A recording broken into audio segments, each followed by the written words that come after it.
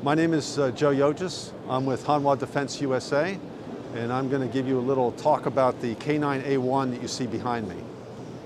So, the K9A1 is one of the world's most advanced pieces of self-propelled artillery.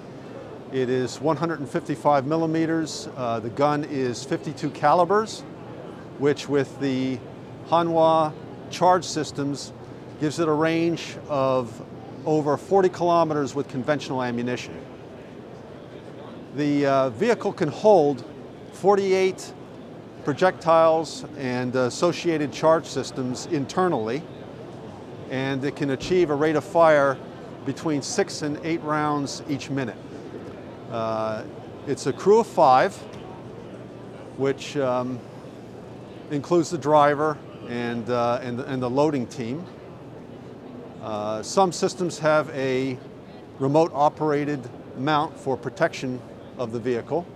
It can operate a 50 caliber machine gun from inside armor protection.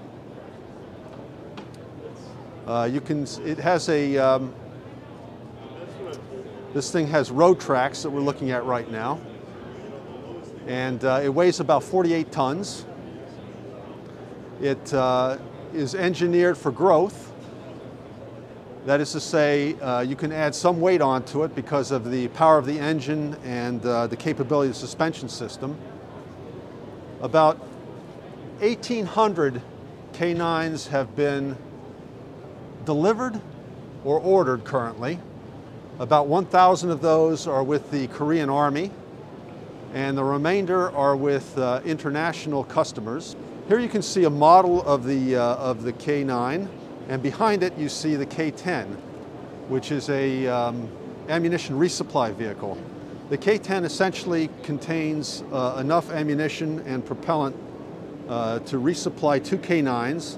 What's significant about the K9 and K10 combination is that the entire operation can be done under armor.